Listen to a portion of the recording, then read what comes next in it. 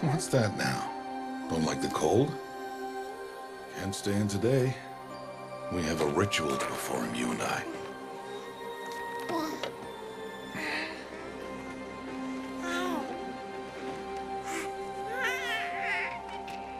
Here. Wear this. It belonged to my daughter.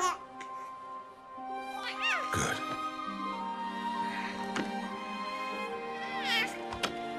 Today, I speak your name, girl. But will the goddess speak it back?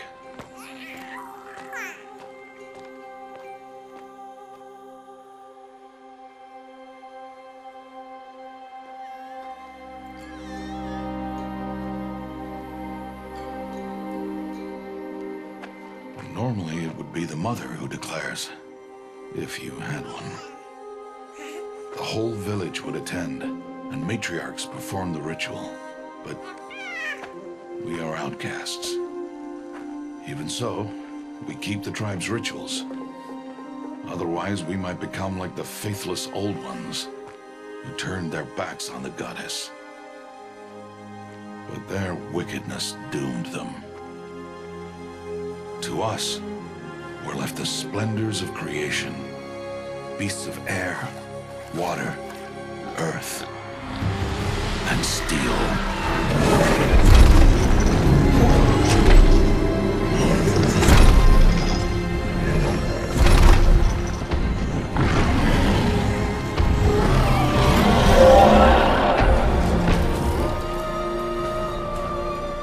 It is one thing to hunt a beast, another to hunt a machine.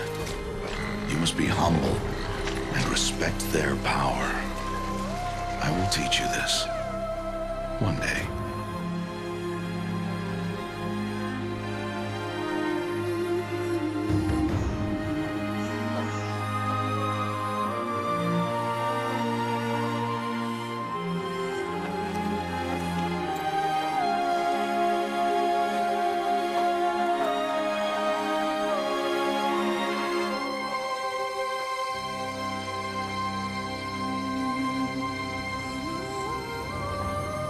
Matriarch Tirsa.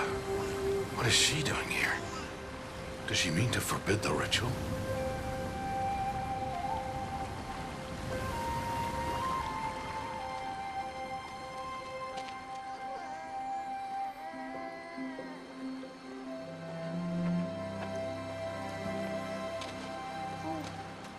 No, no, no, off your knees. It's nearly time.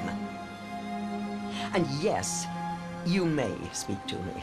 You came to bless the naming. Have not 6 months gone by since we entrusted her to you? But we are outcasts. You by choice, and she, well...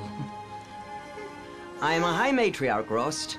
I bless whom I choose. Then you honor us. Yes, yes, now go, and be ready to declare. Go!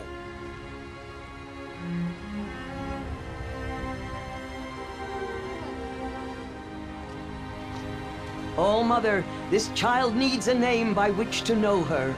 That your love may warm her life as the rising sun warms all the earth. Speak her name! Aloy!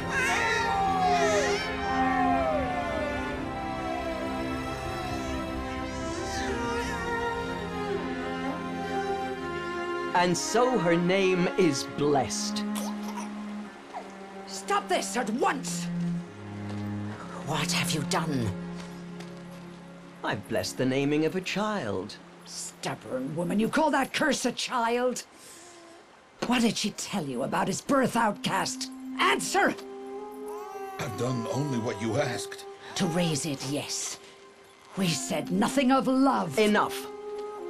And you, blessing its name like it was one of I the know Nora, my duty one of to the them. tribe. And to you. Without consultation. I'm here. And wherever you go, I will follow.